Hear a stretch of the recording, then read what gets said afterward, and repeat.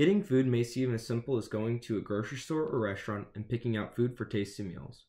However, getting these items involves an elaborate system that first starts with extensive research, followed by a network of people and machines alike that make the modern food industry function. This is the introduction to food science.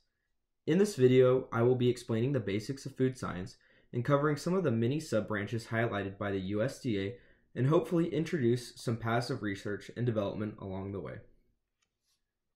To start out, food science is a study of the nature of food, how it changes over time, both as a natural result and because of food processing.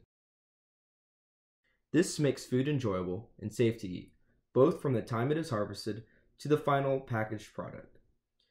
In accordance to the USDA, the organization continues to address the ongoing challenge of ensuring the public has access to safe and high-quality food at reasonable prices. Due to the diverse nature of each production system, it creates a very challenging obstacle for engineers and scientists alike that must constantly look for improvements in the system. Take an apple, for example. This is a relatively simple food item. However, this single fruit can go through an extensive system before it is used by a consumer. Let us look at the lifespan of an apple. Starting as a seed, farmers must provide soil with water and nutrients while also keeping pests and unwanted bacteria and fungus away from a growing sapling. This goes on for 6 or more years before the tree will finally bear its first fruit. After this, farmers will pick the apples once a year, and after being harvested, the apples are exposed with chemicals, which the USDA of course approves, but don't worry as they are safe for humans. Typically, these include antioxidants to prevent degradation. They are then moved into a refrigerated storage system or a controlled atmosphere environment to keep them safe for extended periods of time. From here, the apples can be moved to a packaging facility where they will be ready to eat. As you can see, the system appears elaborate, and because the system is so large, there are many places for contamination to enter the system, such as here, here, here, and here. And like any system, it has the potential for improvement. This example is still one of the simplest forms of the food production system. But as you probably know, apples can be sold off to larger markets, such as ingredients for apple juice, applesauce, or even those little apple slices in your Happy Meal. This further expands the process and allows for even more harmful exposure to contaminants. But don't worry. To counter the many issues of these food systems, the USDA set aside many important goals to help with the global food market. These are known as the Food Science Action Plan. Here, the USDA set out 7 main research goals to help with food systems. This goal includes 1, local and global food supply and security. Goal 2, responding to climate and energy needs. Goal 3, sustainable use of natural resources. Goal 4, nutrition and health issues. Goal 5, food safety. Goal 6, education and science literacy. And lastly, Goal 7, rural prosperity and rural urban's independence. For the nature of this video, I will be covering these 4 topics in particular. To start out, we will be looking at responding to climate and energy needs. Here, the focus is production systems. A production system includes food, feed, fiber, and fuels that are all climate dependent, and looking if they can be made more efficient.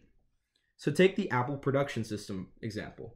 An apple is a very climate dependent fruit. Apple trees can only be harvested during late summer and early fall months. Farmers must be constantly aware of any changes in the weather throughout the year so that these harvesting times are consistent. Therefore, research on the change in climate and climate dependency is very crucial. This also contributes to research conducted on finding what plant species react better to changing climate and location to produce an optimal crop yield. Although the apple system cannot be easily changed, lowering the demand on climate dependency for other systems, such as large production and packaging systems, is crucial. This makes them more climate efficient and helps other systems as well. The second major goal covered is the sustainable use of natural resources, essentially to use resources at a rate that can also be used to support the development of future generations.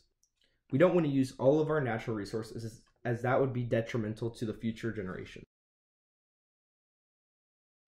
These natural resources include water, minerals, and usable farmland.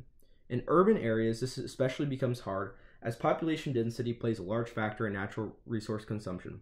For example, urbanization has forced improvements in water conservation research since large cities need a constant flow of fresh drinking water, filtration, desalination, and water treatment alike.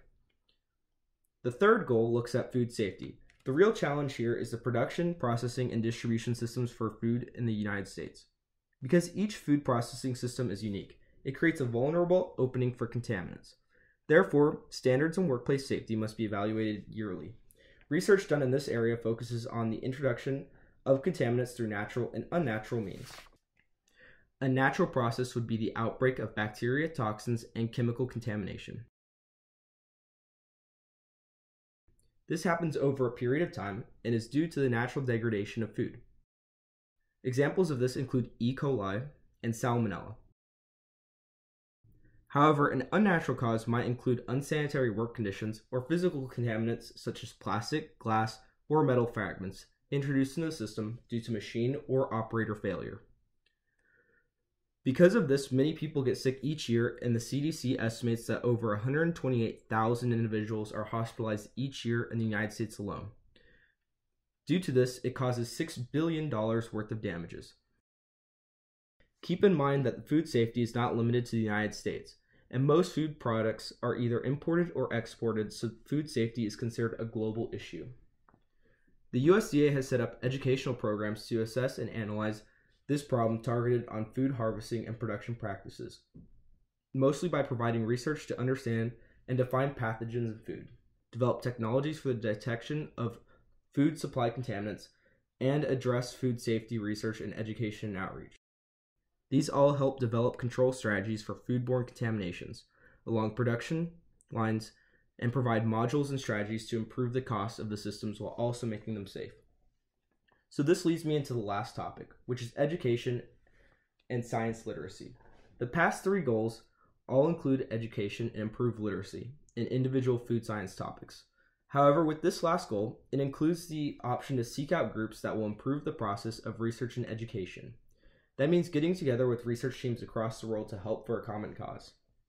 Some of these groups within the USDA include the ARS, which is Agricultural Research Service, ERS, the Economic Research Service, NASS, which is the National Agricultural Statistics Service, and NIFA, the National Institute of Food and Agriculture. These groups will outreach to universities, businesses, and other youth development programs.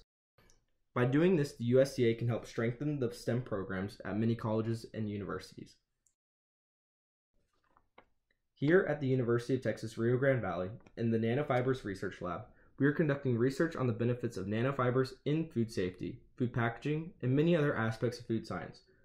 Hopefully through this video, you have found some research topics that can help you with food science and researching and understanding the benefits of researching food science and other topics in science education, because together we can make a change. Please like and subscribe for more topics on nanofibers, food science, and science education. Thank you.